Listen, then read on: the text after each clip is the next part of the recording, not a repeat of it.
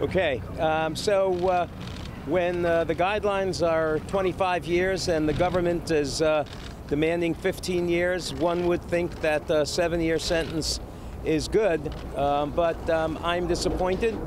I thought the sentence should have been less than 7 years, but you know, Martin's fine and he will be fine, and you know, obviously it could have been a lot worse.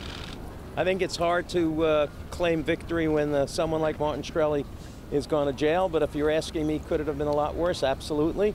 The government did not get what they wanted. We did not get what we wanted either. This is a good judge who I think spent a great deal of time trying to examine the facts and all of the letters that were written on behalf of Mr. Shkreli, and she made her decision, and we all have to live with it.